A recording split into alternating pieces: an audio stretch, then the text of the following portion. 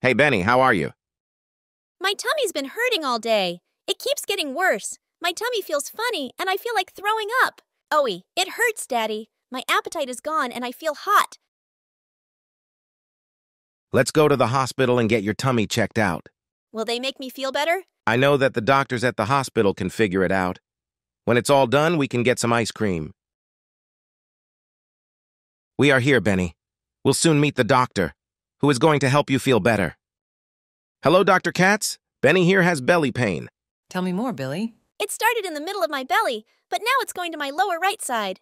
Jumping up and down hurts, but staying still helps.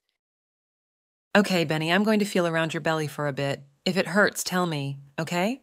Okay. Ow, ow! Benny, Sandy will put some gel and a special machine on your belly.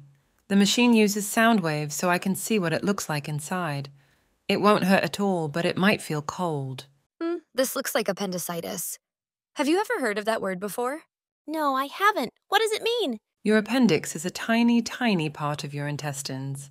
Can you believe something the size of a gummy worm is making your belly hurt that much? Wow, it feels like it would be much bigger. Will you make the pain go away? That's such a good question. We need to take you to surgery to take it out. But first, we will run blood tests. Have you ever heard about surgery before? No. Will it hurt? You won't feel anything during the surgery. You will get sleepy medicine that helps you fall asleep and stay asleep the whole time. When the appendix is out, you will wake up slowly. Did you hear that, Benny? You will be asleep while they take out your appendix.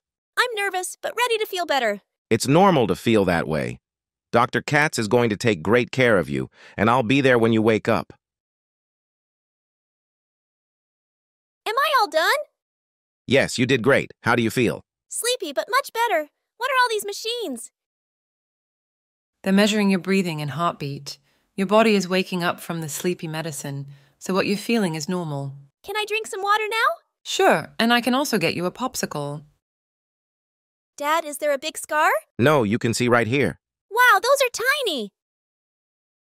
Am I going to feel different without an appendix? Not at all.